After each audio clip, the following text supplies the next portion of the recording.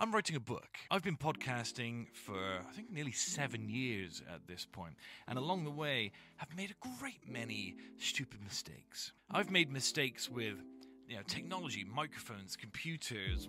I spend so much money on things I didn't need to spend money on in the pursuit of having a great podcast. I've made terrible mistakes with guests. I've made mistakes on social media. I didn't know the first thing about what to do with my podcast clips on Facebook and Instagram and TikTok and how to use all those things. But now, 6 or 7 years down the line, I finally feel like I'm getting a handle on it, and the weight of all those mistakes have actually made me relatively wise and relatively confident in the show. Here's my 5 pieces of advice that I will expound on further in the book. My first piece of advice to new podcasters is practice.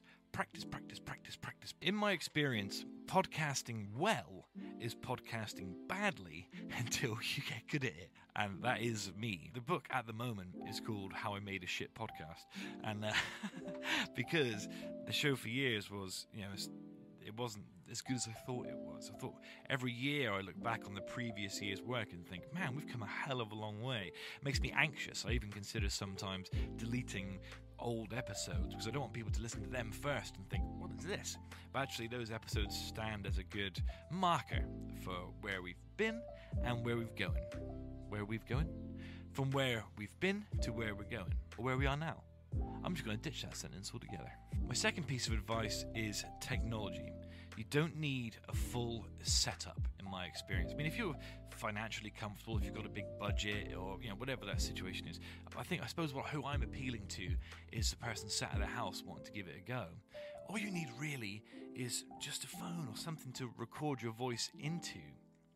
You can use free apps like Spotify for podcasters, formerly Anchor, Podbean, I think is still available. There's free places where you can just record your audio and then upload to those places, and then you've got a podcast. So don't stress too much about the technology side of things. You are going to want a microphone. I mean, don't get me wrong. Later on, the listening experience is key. What people hear is vital. You want them sort of gripped. You want them enjoying the sensation. But if you can get good enough at doing it, if you can get interesting enough, if you can get experienced enough in being passionate about what you're talking about, then people will listen anyway, because it's the content, not necessarily the audio. But the audio does help. If you want to jump straight into microphones, then do some really, really good research.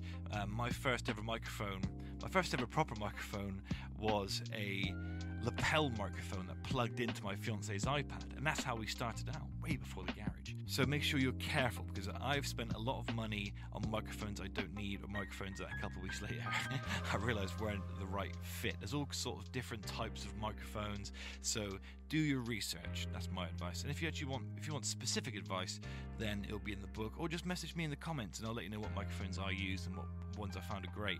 One notable one was the Snowball microphone, the little sort of circle snowball microphone. I thought as a beginner's microphone it's just excellent. It's actually great quality, and some professionals sort of still have that around. It's very, very good microphone. Advice number 3 advices. My third point: when you do your first few episodes, just keep it for yourself or close family and friends. I mean, it totally depends on what you want. A lot of this advice is aimed at people who want to do podcasting professionally or see themselves having some longevity in podcasting. And if that's the case, in my experience, you have to see it as a craft, as an art, as something to improve upon, like any skill. And if that's the case, if that's where your head's at, then the best thing to do would be to record the first few episodes and then let your family and friends, if you're lucky enough to have those people around you, let your family and friends listen to it and see what they think. Ask them, be prepared for critical advice, and say, at what point did you think of switching off? What do you think I could have done better? What would have kept you more engaged? And that way you get a good head start before you publicly release the episode on, say Facebook and Instagram or TikTok, and start letting people know you're there. Advice number 4: clips matter. Social media matters. A big chunk of our listeners come from our TikTok videos or Instagram or whatever it is. So it's worth looking at either decent cameras or finding out ways that you can best utilize your phones. All we use is two iPhones at the moment, which you might be able to tell, but we just use 2 iPhones at the moment, and a big old ring light here.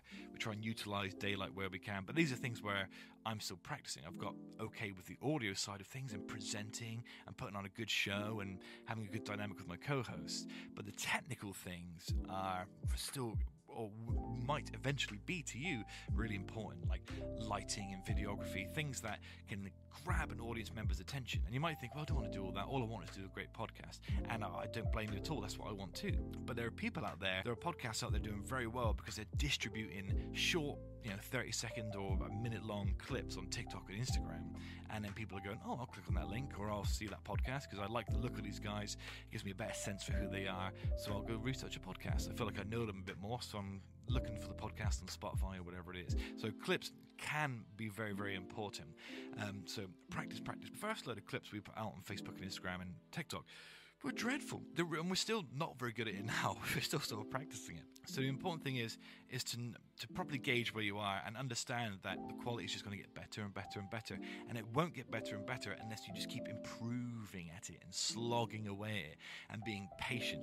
You might not be where you want to be now, but you might be there in 5 years' time. So keep putting the bricks in place, building the foundation to make sure that you have all the skills you need to be a great podcaster and stand out in whatever niche it is that you're trying to go for. Or if you've got a show that's a very general show like ours, then it's important to work on all the tiny little aspects and be a little bit of a control freak and invest time into it, because there are other shows that are just general shows, say like the Joe Rogan Experience, that are dominating that market, and you've got to see it as how do I get my way in there. And good episodes with good clips that are quick and snappy are a good way to do that. I've focused on someone like Mr. Beast on YouTube, or these great YouTubers, great YouTube videographers. There's plenty of videos out there that you can watch and study to see how best to retain retention, when to cut, because these clips are about storytelling. If we release a minute-long video, it's most of the time not a direct minute taken from the show. It's 3 or 5 minutes condensed into a minute to tell the audience a brief, interesting story in order to then get them to click on the Spotify link or to come over to the show. My final piece of advice is this. Is that 5?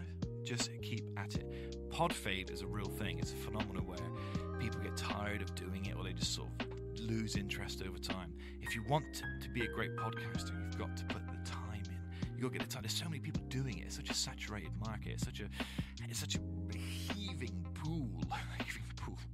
It's such a heaving pool of people that the best way to get noticed is to just do it again and again and again. It's the repetition. It's the concentrating on things like your voice, your intonation, your skills as a host. If you're doing a podcast with guests and co-hosts, then how do you best bring them in? How do you help them tell their story? Are you interrupting too much? Are you doing this too much? Those little things are annoying. So listen to your show back and make notes of what you have done differently, and be grateful for those lessons every time. Don't go, I was very guilty in the first year of going, God, I'm shit. God, I'm not very good at this. And why did I do that? And why did I say this?